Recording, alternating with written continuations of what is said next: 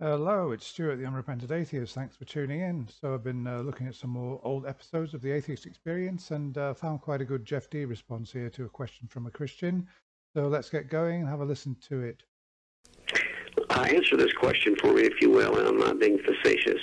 In a near-death experience or an experience that is out of your control and you're confronted with meeting your end, why is it so many people without belief seek God?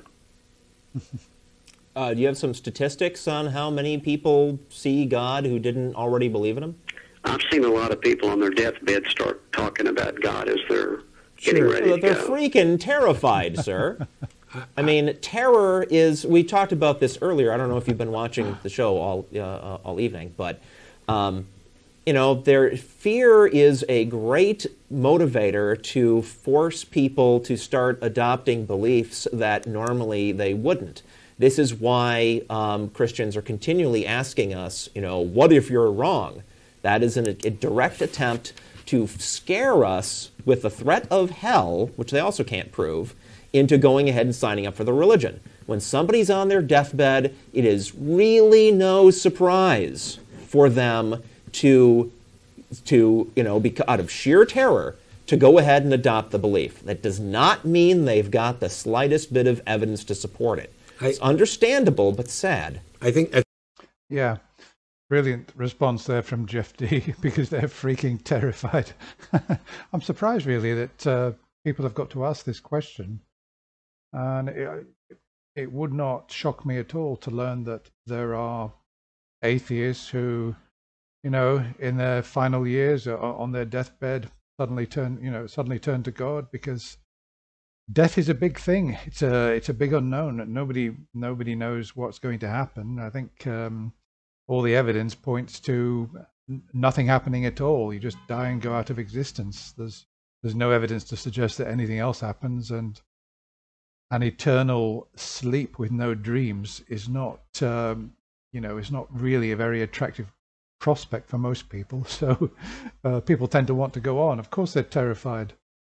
Obviously, I would think most atheists just do not have deathbed conversions. I don't know where he's got his evidence from, or it seems to me it's just some anecdotal evidence. But I do sincerely hope that I maintain my atheism all the way to my last and dying breath, and that I don't go the same way as some who become scared. I mean, I personally know somebody who got cancer at 45, and yeah, he'd been an atheist, and to be honest with you,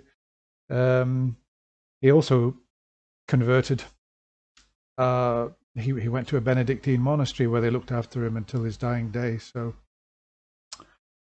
it does happen, but it doesn't make the beliefs true. It's just, as Jeff Dee said, it's just through sheer terror. And in fact, it's one of the maybe even the biggest selling point of Christianity and many religions that promote this prospect of an afterlife. It may well be the biggest selling point, and that without it, religions like Christianity just would not have got off the ground. So yeah, people do convert on their deathbeds, but it's irrational. There's still no evidence for God, and it's just, as Jeff Dee said, it's just out of sheer terror. Well, okay, so I'll fast forward to the conversation, because the guy asked quite an interesting question. Here we go. Let's have a listen to it. What if you ever considered that you could be wrong?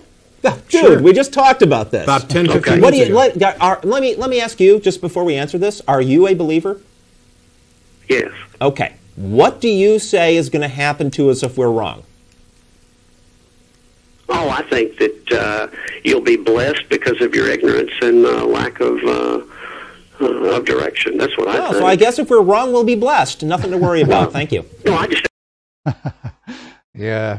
I stopped the conversation there because, you know, I made the judgment that it wouldn't be interesting to listen to the rest of it on this video, because it sort of becomes a little bit disfocused.